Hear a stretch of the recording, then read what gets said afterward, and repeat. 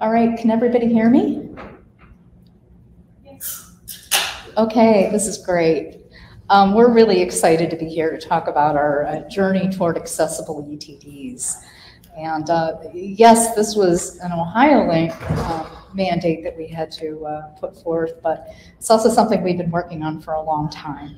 So I'm actually Cindy Kristof. I think I show up as Cynthia in the program, but I prefer Cindy. And I am the OhioLink ETD administrator for Kent State, but that's just one of the hats that I wear. I am actually the copyright and scholarly communications. So this is just one of the tasks that I do. And I have with me today Virginia Dressler, our digital projects librarian, and Alison Haynes, our IT compliance coordinator. So I will, don't know if you guys want to introduce yourselves a little bit more, or, okay, all right, that's all right. Okay, accessibility is part of DEI, and this has been an eye-opening thing over the last few years. With DEI, we've added A onto the end of it at Kent State, so we have DEIA, because accessibility is an integral part of DEI. There's a quote from the Reverend Jesse Jackson, which I thought was really good. Inclusion is not a matter of political correctness, it's the key to growth. And I think we've had a lot of conversations amongst ourselves, and the essential thing is to bring everybody on board so we have all the brain power that we need. We don't want to leave anybody behind because that leaves us all behind. So this is an important value for me. Within the libraries, the university libraries, we've had a Digital Accessibility University Libraries Committee that was initiated in 2019. And I can't say that it was exactly well received at first. We sort of had to push it a little, right? Because people didn't really see the value of digital accessibility right away. So this is something that's been mostly Jenny that's been fighting for it.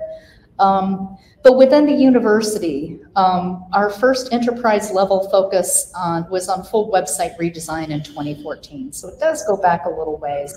The first hires of accessibility specialists took place in 2018. And the Digital Accessibility Compliance Coordinator position moved to the Division of Information Technology in 2020. So we have Alison here. So these are all key positions within this. So, accessibility as part of DEI. We have services, documentation, and education. Standard printed materials, scanned documents, born digital documents, and this is all central to our standard operations. I think that it's really key when you have something that we're scanning. It seems like a more uphill battle, whereas when you're giving birth, quote unquote, to a digital document, you have the opportunities there to incorporate accessibility as you go along. So there's a little mix of both in our operation. So we have been doing some retrospective thesis and dissertation scanning and remediation. Since 2017, my unit, the Digital Projects Unit, has been digitizing TD requests on demand from interlibrary loan. So to date, that's just a little over 130 requests from probably mid-2017. I didn't keep track of dates when we kicked it off, to this month. We did have the hiccup in spring and summer of 2020 when the interlibrary loan wasn't processing any physical requests. But outside of that, we've been doing these just as they come through the ILL queue. Previously, print titles were snail mailed to patrons. So I just made a really small note that I feel like this also supports green initiatives in libraries, reducing the emissions to not have to snail mail content. And a shout out to Ben Goldman at Penn State, who did a really amazing greenhouse gas emission report from their university library system, which is incredible. It came out last year. Next slide. So our print copies are scanned to our benchmarks for preservation scanning. We send an access copy to the patron. These are heavily compressed and OCR'd. Then we take the full resolution scans. We prepare these for OhioLink to their specs with the PDF A1B. We deskew and crop the individual TIFF images, redact the signatures, And then we run this through remediation using Acrobat Pro, using the accessibility check tool. Current hiccups in our workflow, tables are hard and they are all over TDs. And we also had some musical scores that we had some interesting issues with as well. Okay, thank you, Ginny. So within OhioLink, the OhioLink accessibility statement came out in March of 2021. And there's a link to that and you can read it. It's a lot longer than these 3 statements, but it just reaffirms OhioLink's commitment to ongoing improvement of inclusivity and accessibility with its shared collections. So this isn't just with ETDs, it's with vendors as well. But OhioLink is in Columbus. I'm not sure how many of you know this. OhioLink is in Columbus and Ohio State is in Columbus. So administratively, OhioLink is under Ohio State for some things, and accessibility is one of those things. So Ohio State has a minimum digital accessibility standards policy, and we're using the procedures and workflows that OSU provides. So this kind of comes down from that. And also, of course, the central office continues to work with the vendor platforms, and hopefully we'll get there at some point.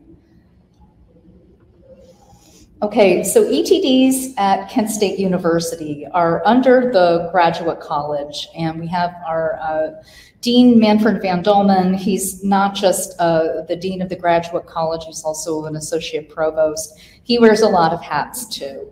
But what we started was an initiative, how are we gonna meet with the OhioLink standards? How are we gonna get there? Because that deadline is January 23rd.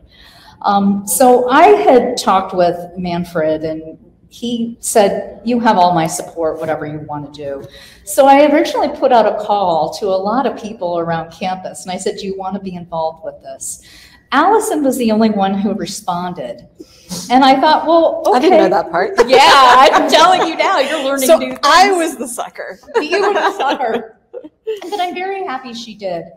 And because what we did actually was leverage a system that was already in place. And you can put the next slide. And those are the gatekeepers. Kent State has a lot of colleges and a lot of regional campuses, 7 or 8, I forget the number now, but it seems to change. But the college gatekeepers or ETD contacts are the ones that review the ETDs for the college. So they're the ones that have in their hands the style guides. They know the style of the university, they know the requirements. So they review and approve the ETDs. I'm the ETD administrator, so I really don't get called unless a student has a mistake and they contact me and I refer them along, or if something technical goes wrong, and I'm able to solve a lot of the technical issues that are in the OhioLink ETD. Some of them I have to contact Emily Flynn at OhioLink for, but usually I can rescue whatever the situation is and save everybody from panic. But what we decided to do, Alice and I, was work with students and the gatekeepers work with students and advisors in the individual colleges. So we thought, rather than getting a bunch of other people onto this committee, let's work with what's already in place. So we've got these gatekeepers. It's been smooth running since 2014. I didn't invent the gatekeepers. This was something that was put in place when the ETD came about in the mid-2000s. So. A little bit of background though on numbers. We have a total of 4,645, this is of yesterday, Kent State ETDs from the very start of the OhioLink ETD Center in the mid-2000s. We average about 620 per year. Now I will say that it was more like 650 to 675, but COVID put a little bit of damper and is dragging those stats down. But this is the average over the last 10 years, so this is what we're looking at. Among our gatekeepers, one of our favorites, who is the gatekeeper for the College of Education and Humans, there's a longer name, but it's really the College of Education, and she's been a gatekeeper for a very long time. She's a real perfectionist, a very hard worker, very detail-oriented, and she raised her hand and volunteered and said, I'll be the test college, because we thought before the January 2023 deadline, we'd better test this out. So how are we going to do this? Well, EHHS is actually really a complex college with 25 master's degrees, 14 doctoral programs, and they range in topics. So there's everything from hospitality to physical education to educational administration, just a lot of different topics. So our gatekeeper provided 20 example theses and dissertations with different research methodologies. So these look different, have different illustrations, have different tables, you know, our favorite thing, tables, and have images in them for a variety of presentation of data, both qualitative and quantitative. She really tried to give us a good overview of what's in there. So our test college has Education, Health, and Human Services has approximately 15 ETDs per semester. And most of them are doctoral, but we do have some theses in there too. So we met with the gatekeeper, the assistant dean, and we're going to be meeting with the services. Back in the olden days, like my mother-in-law used to be a typist for College of Worcester, and she'd get out the ruler and measure the margins. Well, now we've got editing people and word processing and proofreading people. So we're going to bring them into the loop too, as well as the graduate students who are involved with graduating this semester. And this is going to be a voluntary thing. We're not going to have them required to make their ETD accessible, but we're hoping to test out our training materials and all those things on this group of students.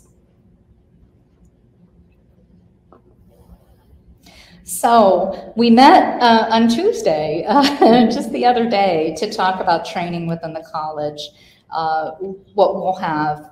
And actually, Alison will be talking a lot more about this, but we're going to have written instructions, video instructions, and some face-to-face assistance too. We'll evaluate this in December as fast as we can, and then we need to launch it to the entire campus in 2023. So I actually think what we're going to start doing is this in October. It's not going to be something we can wait on doing. We have to get the information out to the other gatekeepers, knowing that we're going to find out some things that we don't know yet, and we will communicate to them for the next year, for 2023. So I think this is where I can take Alison's over role comes in. Thank you. There you go. Thank you. So I'm learning just from the little bit of time of being here today that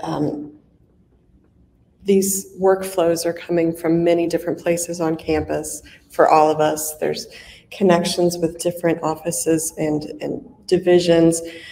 We do have the luxury of a couple of full-time employees at the digital accessibility team, and then a few students. So we are not engaged in active remediation. We are engaged in actively teaching people how to do the stuff they need to do. And so we have, a huge digital footprint for Kent State, 300,000 web pages, massive LMS. We brought over 150,000 courses into our new LMS this year. And so as I'm working my way through then to kind of ensure that each group that has accessibility needs is kind of advancing the level of their accessibility, working with the library then has been absolutely great. In fact, I think they've been one of our strongest partners across campus. And there is no single unit that we connect with. So we're working on moving forward the accessibility of all the electronic resources platforms with one group and digital projects with another. And then now I'm much more aware of the ETD world. So didn't put it on the slide, but my first step then was what Cindy mentioned, which was to take a look at the sample theses, try to get a feeling for what we were looking at. Because I've got in my head what I consider accessible. OhioLink is actually giving us quite a bit of grace on what they're saying we need to consider accessibility to be. So we are choosing not to take a hard line with this, but to take an educational line in one that really touts the professional benefits for each of these students learning how to do this. So as we scanned through those, I realized the wonderful part, which is that they were being trained to make their figure descriptions even more descriptive than alt text would have been. So that's become a central part of our messaging, aligning with OhioLink, and then now kind of determining what we're going to say our ETD standards are. So what we're trying to do then is create self-sufficiency at each level, because we do not want anyone to feel like this is kind of landing on them.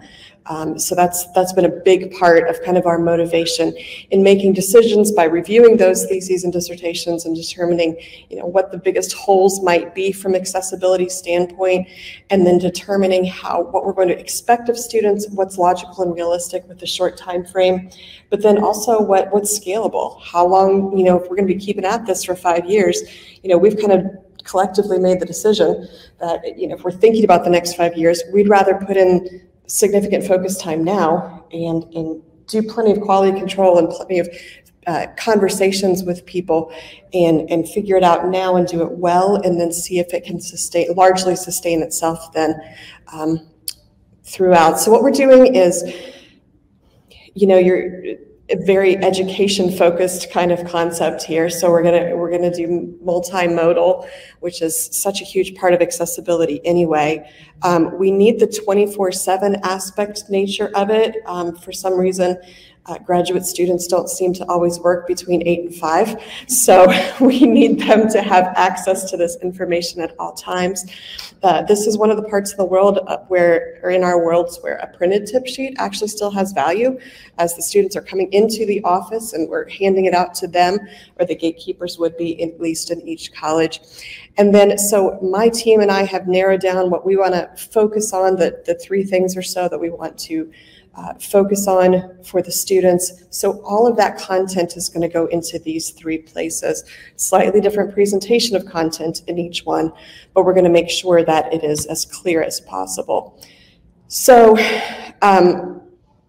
please do not mistake this presentation as us saying to you, we have been hugely successful with this process for 10 years, and we're here to report all of our victories. This is all just happening. I mean, literally, I finished this yesterday, the first one that we're going to start rolling out. So we're going to see where it goes. But my position when they moved it over to IT was very focused on being someone who inspires people towards greater accessibility, as opposed to the punitive aspect of we're doing this to escape a lawsuit, which is what my predecessor's position had been more focused at. So we're choosing to do things that really help the student feel like, and help the gatekeeper feel like they're part of something cool and bigger than they are. So I don't know if you can read that, but we're saying things, thank you, graduate student, for your efforts to upload accessible ETDs. You are joining thousands of other students across Ohio. I have no idea how many actually, we're just putting thousands down. Working to comply with state and federal standards for academic resources, therefore ensuring equal access to the results of your hard work and academic discipline for all future readers. Below are the steps. So we're really trying to make this not sound academic. We're trying to connect with them as humans, as opposed to incredibly smart people. We want them to really buy into this as a person, instead of buying into it as kind of a mandatory academic duty kind of thing. We're going to make it look like Kent State stuff. If you can't tell from the upper right-hand corner, we've got our same coloring, same fonts, this kind of thing. And then we're doing plenty of things. If you can see, number 6 and 7 in the screenshot above, we're doing plenty of things to make the different parts of it stand out. That's really important for people with cognitive disabilities to be able to figure out what it is they're looking at and what they're supposed to do. So all of the italicized and slightly bolded stuff is actually what you click in Word and what you click in Adobe and those types of things. And then the really bold stuff are the steps you need to follow. Instead of worrying about listing, I think the way we get into these huge long documents academically is we try to think of absolutely everything that any one person might need to know, and then we end up with a 15-page paper.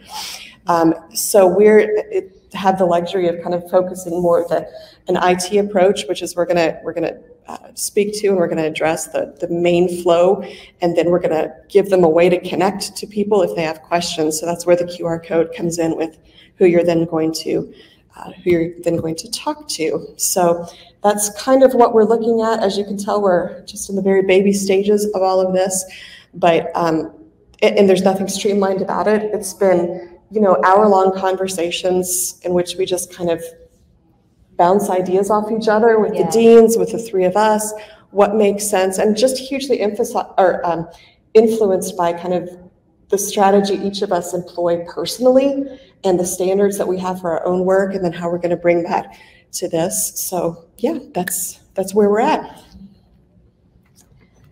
So we can take any questions and we may have answers. Yes.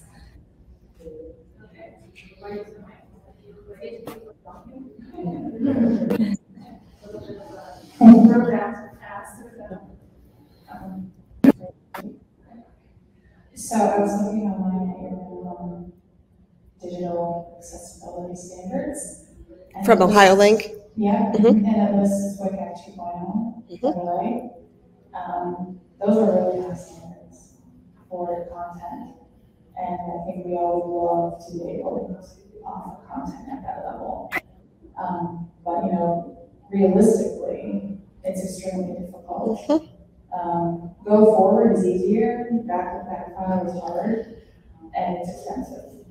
So I give really great, you know, accolades to you guys for working through setting this up. And also the other kind of part of this is that assuring WCAG 2.0 is usually requires a lot of expertise. So you guys realistically needing the WCAG 2.0, and so it's looking this magic, right? Because it's a lot of work. Or do you have a set of standards that are almost there that are acceptable enough? I guess that's what I'm trying to figure out, like what is enough if WCAG really is the overall goal? Yeah, sure. So we all know in here accessibility is never a Boolean kind of thing. It's never on, off, or, you know, light, dark, this type of thing. And my approach is very highly tailored. I teach people to curate their content. I teach them to triage their needs and the kind of volume that we all have, focusing on, I feel like it's the best use of our limited time and resources to focus on the big picture. So that means I'm going to get in and I'm going to really focus on putting together the Ohio Link requirements with what I think the first level of teaching students would be. And so my digital accessibility specialist and I have gone through and then compiled the biggest chunks, like the biggest red flags that we think are going to come through in an ETD. So for us, we're starting by, and this is like the last minute push for students, not the ones who are ongoing. We'll teach them to do some stuff with headings and we'll teach them some other things. But what I noticed in most of the theses is that there are clickable table of contents. So those often will have the headings already built into them a little bit. So I'm going to kind of lean on that for a little bit since we're doing a minimum viable product kind of thing at this point. So we're teaching them to review their completed document, make sure that their figures are accurately explained, either right under as a caption or in the surrounding paragraphs. So we're skipping the whole wording about if we're going to have massive reading of formulas and tables and just trusting that it's teaching them to pull it together in there. We're teaching them to export with the accessibility box checked and all the specifics of how that could look in Windows and Mac. Then when they come into Adobe, we've literally gone through and done screenshot by screenshot, pulling those highest level Ohio Link standards and making those be the ones that we check. We're not getting into tagged PDFs yet. We cannot. That is too huge of an undertaking with too high of a level of expertise and frankly, too much of an ask of these students and gatekeepers who are already completely inundated with information and specificity of everything under the sun. So we're starting with some of those higher level concepts and we're moving from there. I chose early in my tenure to not lose sleep over every single WCAG detail, but to approach it from an educational standpoint. How can I make sure that whatever I'm choosing to focus on is going to have the largest impact? And for that, then we're looking at the alt text, we're looking at some of the other key things, making sure they get a title on the languages set, some of the other stuff like this. So it's, I take full responsibility, my team and I, for the decisions we've made, and now we'll just roll it out and see how it goes. What are those big pieces you focused on? I think you're having a conversation about what are the 4 things everybody should do? You know, we can't do it all. One of those 4 important things. So, can I ask you to, apparently the audience, virtual audience is not able to hear even with this microphone. So any questions that they can be be repeated. Sure. And then we have one question in the chat from Shirley. So she wants to know if you can make those training materials accessible so that we could see/hear them. Yeah, so that's what we're going to do. I was just in the process of looking for where I saved the PDF. Not that any of you have inappropriate naming conventions or anything, but I was looking for it on mine. And I'm going to load that up and kind of show you what we're starting with. Any other questions while I'm kind of pulling that up? You may need to repeat the question.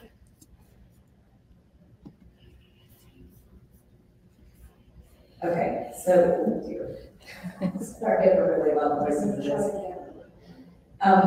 You mentioned the key pieces you're worrying about alt text, and then I don't know if I trailed off or if you just kind of let it go. What are of all of the pieces parts?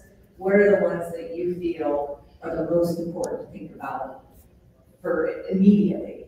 Alt text, OCR, what else? So I guess I can answer part of this. I'm not the technical person really, but I will say that OhioLink standards are very basic at the moment. And what they're telling us is that you need to have H1 for your headings and then any kind of alt text for images. One thing, and Alice, this is probably Alison's line, but we found in reading the sample theses and dissertations that students have actually described what's in their images really well within the text itself. So whatever alt text is needed may already be there, and that's a good sign. Did I do that right? You did. All right. You did. And so, legally with WCAG, that's what the situation is that you need to have sufficient alt text, or you need to have an ARIA label if you are not sufficiently explaining, so the screen reader is going to come through and it's going to read all the text that is OCR'd on there. And as long as you've covered things well, then it's probably going to definitely meet alt text standards. Like as far as alt text tags, you mentioned you weren't worrying about tagging. Right, so we're not going to worry about tagging yet, because frankly, when you get into tagging, some of these specific things we're teaching them to do in Acrobat, it wipes the slate clean whenever you come in and do tags. So we're going to start with things simply, because OhioLink is only asking for an H1, which is a title. So we have no onus at this point to teach headings coming down into the 2s and 3s. So you can see on the screen now, we're asking them to export it as a PDF and check the one box you can see in number 3. We're using visuals to say, okay, you're starting in Word, then you're going to go from Word to Adobe by exporting, and this is exactly what it's going to say. And you know, Windows or Mac, we've done a lot of quality control this week. And then this is what you're going to want to do in Adobe. And my partner and I know that program inside and out. And so we have thought through all of this, what's going to be the most honestly palatable for the students and still get us the strongest results. So we are teaching them to open the accessibility checker that is part of the plugin with Pro, to run the accessibility check, and then we have literally told them to choose the options here that are appropriate for the OhioLink standards. And we've gone through and checked what those are. So we can't have image-only PDF, duh. We have to have the text language. We have to have the document title. And then that accessibility permission flag is what's set when it's coming out of Word. So if you understand accessibility at all, you know that these are really bare minimum standards. And that's a relief, because I got to think about the entire campus. There is no group except, I can think of like 1 or 2 groups that things are at a technical level where I'm teaching headings for a significant PDF kind of thing like this. Yeah. That helps a lot. Yeah, and so when we're sure that it's not going to cause us trouble with real people, we're going to share this with OhioLink and then hopefully to you as well. 2 questions. One, will you be sharing these documents in the post-conference materials? Once we find out if they work. So give us the pilot group first and let us modify, and then we'll have some real data to see if it's going to be effective. Then we'll modify as necessary. And that was for Roxanne, so in case, because she's not hearing what I'm throwing out. So the second question, and we'll go to the live question. And you'll repeat this for Erica. Are you planning on incorporating formal alt text at a later time? So the question is, are we planning on adding in formal alt text requirements at a later time? That depends on what I see from the sample theses and dissertations that come in from the other colleges.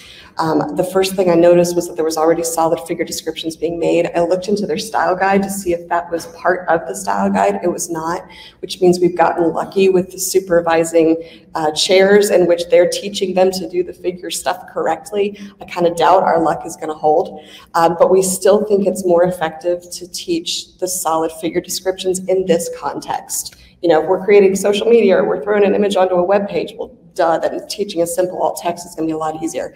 In this situation, we might as well kill two birds with one stone by making sure that they're doing descriptive figures, and then we meet the legal requirements. I just had a quick follow-up to the earlier on-site question. How are you providing access to Acrobat Pro for all of your students? Oh, that's a very good question. The question is, how are we providing access to Acrobat Pro for all of our students? So we are in the process of becoming an Adobe campus. That's my answer. So that means my division is in negotiations with Adobe right now on standardizing, pricing, this type of thing. And before too long, we will make that available for them. Now, we didn't think that was going to be the case when we started brainstorming with this. So we were thinking our way around several things. Number one, making sure that each of the gatekeepers had access to it, having them put pressure on their budget people to say, just give me a subscription. It's not going to be that much, $100, give me a subscription. Or moving towards a concentrated week that we focused on accessibility with the completed documents and having all the students do that 7-day free trial with Adobe, in which they just run it through then and then they pull back out. So that's something that we've talked about. And I think we're going to squeak through with kind of being able to avoid the what if you don't have Adobe kind of thing. I don't think it. There you go. It's $15 for the continuing the next 4 weeks. So there's five weeks for $15, which has to be one of their lower expenses for their theses and dissertations anyway. But it's been very important to us to not mentally take on all of the responsibility of this on ourselves, to be thinking from the get-go, the student is the one who's applying for the degree. The student has the onus of making the document correct. The student has the onus of purchasing the technology that they need to purchase in order to do this. But doggone it, we're going to be with you every step of the way. We'll teach you how to do it. We'll be there for you, that kind of thing. Sorry, you want some? I'm sorry. I would like to follow on, taking care of that question of Adobe Acrobat Pro. Can Microsoft Word do accessibility checking? And if so, is there a limitation? And if not, do you see any other software that could be used instead of Adobe Acrobat? Okay, so I'll send you to the Ohio link. You'll just need to Google Ohio link accessibility ETDs, something along those lines, and you'll get to their chunk of pages. There is another recommendation there. I'm not remembering it off the top of my head. There are, the entire Microsoft suite has solid accessibility, checkers, reminders, all of these types of things. There are things you can do in there. However, because we're so deep into this field, my team and I have thought about the strengths and weaknesses of both Adobe and Word in light of what a student's going to have the mental bandwidth to be able to do. So yes, for our ongoing students, we will teach them as they're writing to confirm that all of those figure descriptions are accurate and confirm all of these things as they're using Word. But if we have them put in, because they are two different companies, Adobe and Microsoft, if we do have them put in too much accessibility in Word, then we've got to be incredibly detailed in the way that we teach them to open it and scan it in Adobe, because it can wipe all of that as it tries to retag things. So we've decided that that's an unnecessary use of time and use of teaching for the students. And we've just said, we're going to narrow this down to our top guys. So what we're saying is enable it. When you export it as a PDF, enable the accessibility features. That's all you got to worry about in Word. We'll teach you to do a couple of key things in Acrobat and then just get on with your life. So you're saying tagging really is not a good direction. Okay, so this is all conditional. Okay, so I've arrived at that decision after several qualifying things up here, and my qualifying things up here included the fact that for the foreseeable future, OhioLink is only going to want H1s from us. And when you say H1s, it shouldn't even be plural. There should only be one H1 on a page anyway, and that's literally the title. So we are giving ourselves permission to not have that be in, not have the teaching of headings be in scope as the final phase for the students. Now, Oh no, I'm sorry. Now, next semester, once we get to some workable workflow with this, then I'm going to create a second one-pager that's for ongoing students, and we'll loop the ongoing students into our training as well. With that, I'm going to also kind of dodge the bullet in the same way that we're teaching solid figure descriptions to pass for alt text. I'm also going to start by teaching them something that a lot of them are doing already, which is a clickable table of contents. When they have that clickable table of contents built in, then I can teach them much more easily than tagging and everything else to just make sure that those styles are assigned to the correct heading types, because that's how I teach headings anyway, is thinking about an old school outline. You know, how would I separate it? What's going to be capital A? What's going to be lowercase, a, and those types of things. So that'll be our second phase, teaching them to do it ongoing. But until OhioLink ups it, we're not going to have standards farther than that. And frankly, when I look about, it's tempting to say, well, they should just know how to do it. That should be part of my world. But frankly, I have a lot more things as a part of our digital footprint that are likely to wave red flags to the public than accessible ETDs that might be accessed by a person in the future. So that's how I'm just kind of triaging resources and scope and that kind of thing. Okay, before we continue, I mean, we are over, but whoever, if you guys are still willing to, entertain all these questions, we'll just keep going on. Yeah. I'll just remind you to repeat at least or summarize part of the question in case our virtual audience can't catch it. Thank you. I'm Emily Flynn with OhioLink, and you all have done a fantastic job talking about Kent. I'll just put out a brief plug for the user group meeting, which if you're going to ProQuest, ours are at the same time, so you can catch a recording of mine later, or vice versa. We can talk about this more later, especially what we're requiring. We've left it open to the schools to customize their own to allow for a tiered approach. Yep. And it's always, are you showing effort? And so for ETDs, we've tried to make it really simple. Now for our other content on the platform, we're going with the OSU WCAG, but that's for other content that we've purchased. So ETDs, we're kind of customizing a bit because it comes from our schools and we want them to jump in and help. But we can talk about this more at the next session if anyone wants to join for that. But so great job. For those of you online, that was Emily Flynn with OhioLink, who was explaining that what we're doing works, but we're not giving the whole picture. So please listen to her for the full picture. I heartily agree. And there will be a users group very soon that's going to talk through that. We will adapt as we need to adapt, but frankly, this is the approach that's happening at the federal level as well. If you were to get a knock on the door from DOJ or Office of Civil Rights, one of the things they're going to be asking you before anything else is, what is your plan to advance the accessibility of each of these different chunks of digital content? And we can raise our hand and show them the website, show them the page, and talk to them about the boot camps, and show good faith and good effort, and an effort to improve as each semester continues. And that's going to be music to their ears. Hi, I'm Kim Fleshman from Bowling Green State University, and we've been requiring accessibility since January of 2021. Can we hire you? We don't. Welcome to the University of Bowling Green.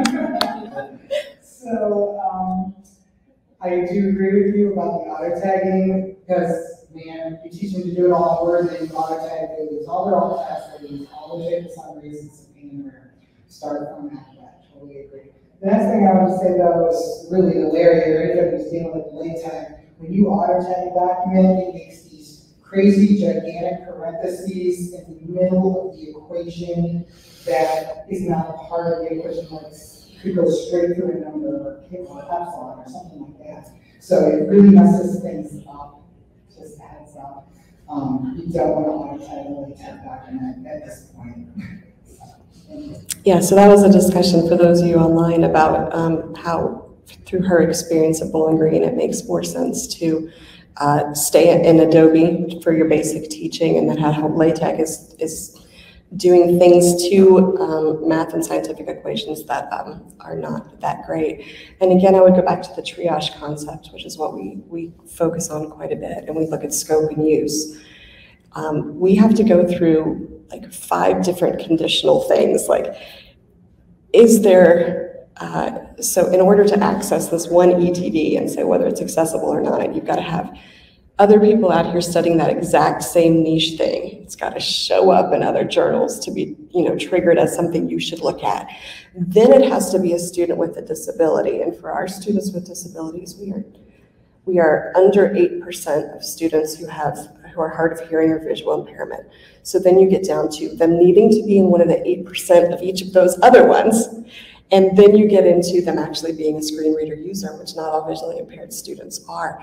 So what I can say from going through those conditions are not that meeting the needs of a screen reader user are unimportant, but that it might be a good use of my resources to put information in there about how you could access, like, let us know if you need an accessible one, and we will convert that one very quickly for you. That's probably a better use of our resources than going through and remediating everything. I just realized we missed the remediating part of the question. I'm forward-looking. They have to think about what's in the repository because it's like not mine. So if you guys want to talk about remediating, going backwards at all. I think going backwards is more of a challenge than baking it correctly in the first place, is what I'm going to say. And I think that's been our experience. But of course, there's the scale involved with the students who have to. Yeah, so one thing we've talked about on the IR interface is having a way for people to request remediation to the item. So having this kind of pop up either in the footer or every page, so it's easy for that person to communicate to us what they need, when they need it. And it's something we've been trying to make, these benchmarks in-house of adding in accessibility for our new projects, but we definitely, it's a skill set, it was the biggest challenge to myself since I've been working in academics since 2008 to learn these new skills around remediation. But that's something I felt very important and crucial to the work that we've done too.